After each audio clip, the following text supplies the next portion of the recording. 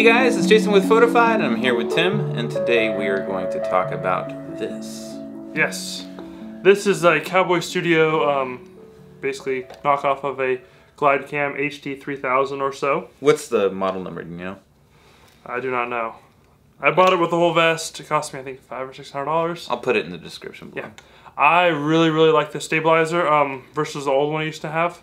One, it has the adjustable hand grip up and down, so you could loosen this and move this up and down, which really helps get your drop time very quickly.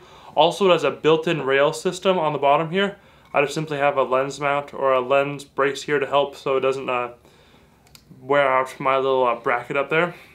Or the poor Sony.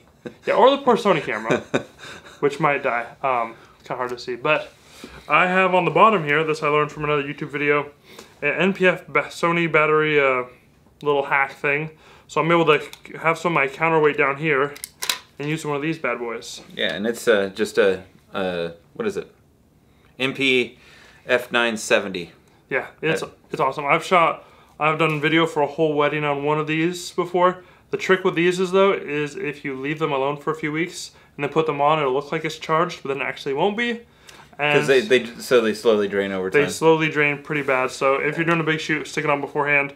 Most of my shoots, I just did a music video where this was actually my only setup. I'll give Jason a link here for the one I just did here.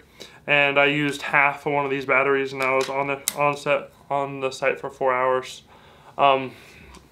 So also it has the single adjustments. So simply you loosen this one knob here, and then you have two separate knobs for side to side and front to back adjustments. And it goes really smooth. And now my balance is all thrown off, but that's okay. How long does it take you to initially balance this once you get it all set up? Once I get it all set up, and let's say I change something like the lens or the microphone, about 5 minutes, maybe 5 minutes.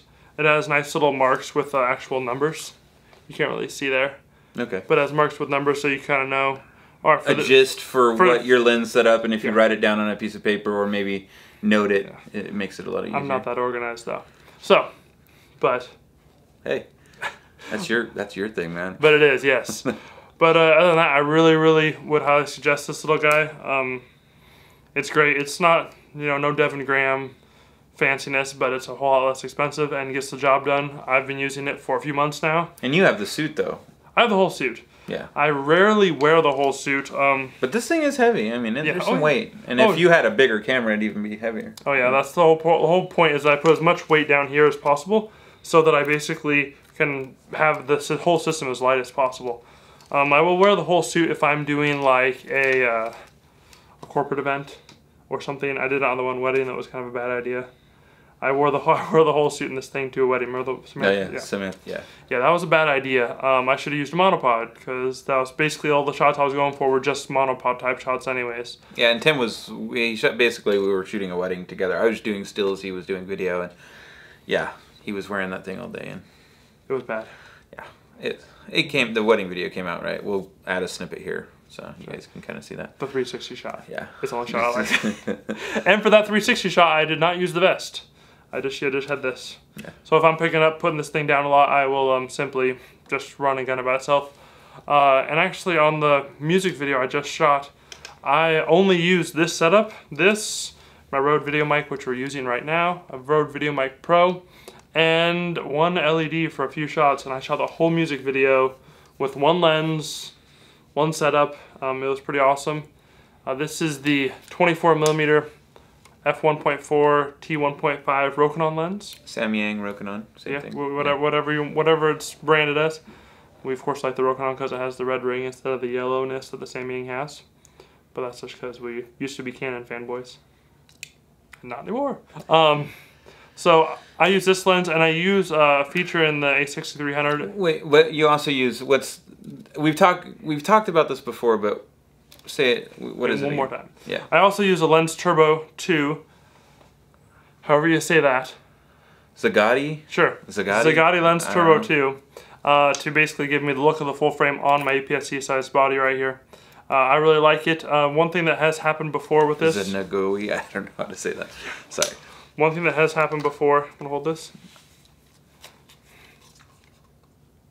Good job.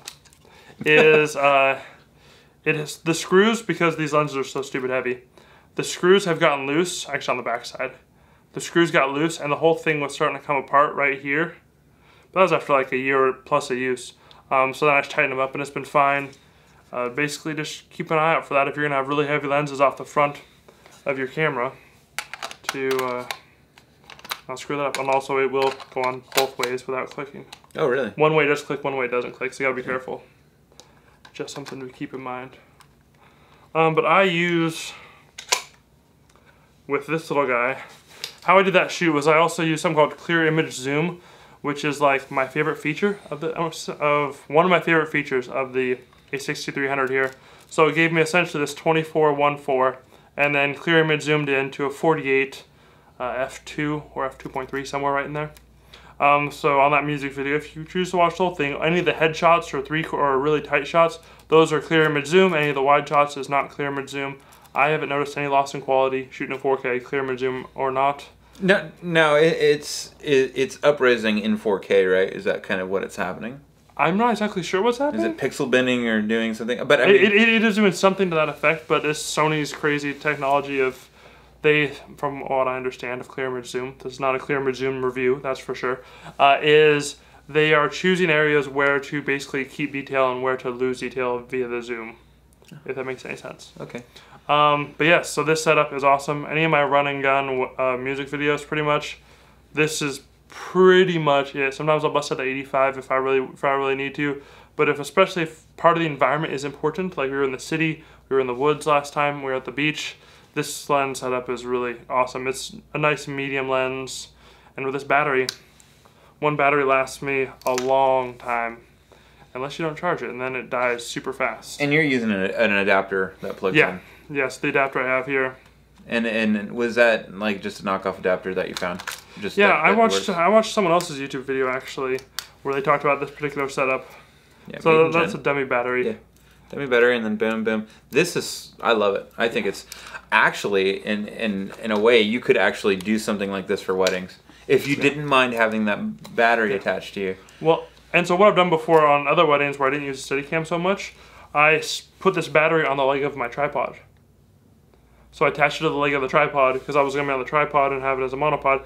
I just used, this comes off right here, I used this strap right here and strapped it to my actual tripod, and it worked great. So you could do it to a monopod. It also has a quarter 20. Yeah, so you could actually get a clamp. Yeah. Like I have hooked up to the Atomos Ninja here. And yeah. It is awesome, and that's pretty much all I got for this little guy. Yeah. I like it a lot. So basically with the Clear Image Zoom, with the 24 you get how many lenses pretty much? Like in a sense, in a sense, virtual lenses. In a sense, virtually 3 are the normal stops. It'd be 24, 35, and 48, or 50 millimeter. So pretty much like all that you would really need. As more of a standard. I have a standard to wide. I don't have any super wides like 12 millimeter. I don't have any 75 portrait. But you know, for especially for music videos, you want to be a little more gritty, a little more whatever with them. Like for photo shoots, usually I use more the 85 and 24. But for last music video, it worked out great. And with the Clear Image Zoom with the 85, you can then it's pretty much 2 lenses give you 6 lenses. Oh, even more than that. Or more than that. Because I also have empty adapters. Yeah. Which then turn this 24 into basically a 36. Which then you do Clear Image Zoom on top of that, and then get up to a 72. And that's why I'm kind of sad. I will say this, because I was talking to my wife about it. An A6500, I wish I would have bought the Canon mounts like he did, so I could actually put something through it. What? The thing is I just didn't want to basically carry around mounts, was my thing. But hindsight's 20/20. But because you have your Rokinons are all Sony mounts. Yeah, they're all Sony mounts. So I'm going to get, the way I'm pretty much going to go about it is 2 Sony A7Ss. Because I found out, like, this year I put 100,000 actuations on my cameras in a year and a half, actually. That's what it was. So I got a year basically to buy a couple more cameras before things start going crazy. So, but anyway, I think that's all for this little guy. Yeah, cool. Well, anyways, guys, we'll talk to you later. Hope you enjoyed that. Bye.